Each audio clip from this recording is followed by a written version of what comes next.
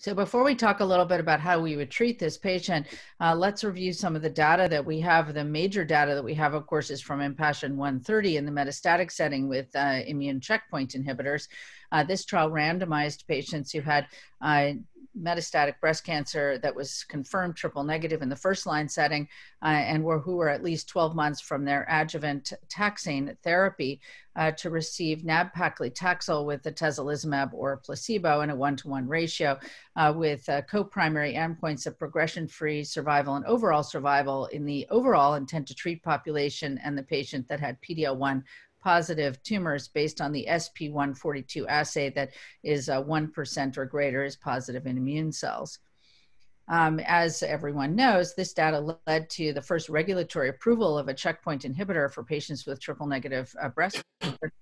Patients who had PD-L1 positive disease, which represented 41% of the population, had a modest improvement in progression-free survival, as you can see, going from 5.3 to 7.5 months, but had a 7-month absolute improvement in overall survival.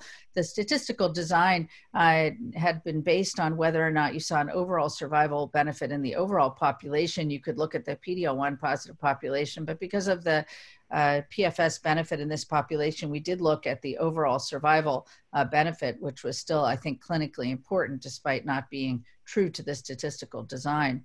And interestingly, in the patients whose tumors were PD-L1 IC negative, there was absolutely no benefit from adding the atezolizumab. We also looked to see whether or not there was a difference in PD-L1 status in the primary versus metastatic tissues, and it's hard to know.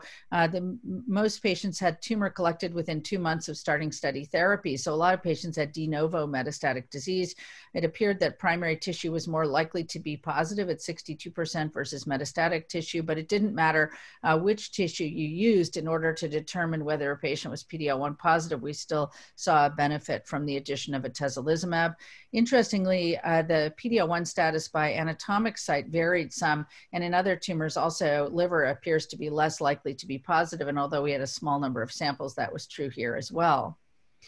We did look at exploratory immune biomarkers, including whether or not there was a difference in patients based on whether their tumor cells were positive, whether the stromal TILs or tumor infiltrating lymphocytes were more important. And we also looked at patients based on their BRCA status. Turned out that PD-L1 was the most potent predictor of benefit from atezolizumab, and that most patients, the other factors mattered only if the tumor was also PD-L1 IC positive. Immune-related adverse events also, of course, are a very important part of assessing any new immune-targeted therapy. And as you can see, rash was the most common toxicity, both overall, but also requiring systemic corticosteroids. There are other toxicities, however, including almost any organ. They're just much less common, with about a 1% risk of hepatitis or adrenal insufficiency and about a 2% risk of pneumonitis. Hypothyroidism is very common, but we don't usually treat it with steroids, so that's why it looks relatively less common here. But when I mean very common, these toxicities all are at less than 5% rates overall, although some studies have reported a higher rate of adrenal insufficiency in early stage breast cancer. Colitis is also seen, and it's important to identify this early to avoid serious toxicities. And then recently there have been some neurologic complications that have been reported as well, both central as well as in the spinal cord. They weren't seen very frequently, however, and certainly in the spinal cord, not at all in IMpassion130. We also looked at concordance between different assays because the 22C3 assay as well as SP263 are used with other checkpoint inhibitors. It turns out that more tumor samples are positive based on these other two assays, and they're looked at tumor cells and immune cells a little bit differently based on which test is being done. So they're not very concordant, although you include almost all of the SP142 cases if you look at 22C3 positivity or 263 positivity.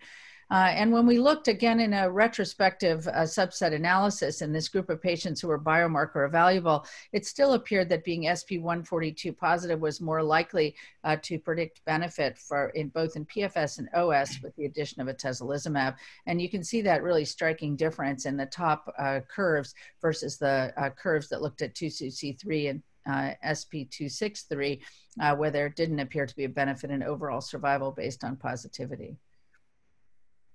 And then there are a number of studies that are actually looking at immune checkpoint inhibitors in metastatic triple-negative breast cancer, as shown here.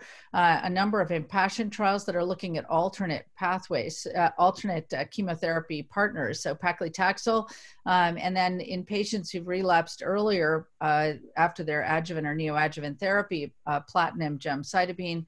Then there are a couple of studies that are looking at pembrolizumab. One trial that looked at pembrolizumab as a single agent compared to a menu of different chemotherapy options that has been reported and showed no difference, but there was a suggestion of a benefit in patients who had a very high scores for PD-L1, so at a score of 20 or higher. And then Keynote 355 is the phase 3 trial where there's been a press release on February 12th that said that pembrolizumab plus chemotherapy significantly improved PFS compared to chemotherapy alone, but only in the population of patients whose tumors express PD-L1 with a CPS score of 10 or greater. And we were looking at the 1 or greater as a standard positive test. This trial is the first of its kind that looked at alternate, that has been reported and has looked at alternate chemo partners, nab-paclitaxel or paclitaxel, or carbo-gem in patients who relapsed 6 months or greater after their adjuvant taxane. So it does potentially open up a new window for treatment options in patients who are earlier relapsers. And we expect to see this data at an upcoming meeting presented.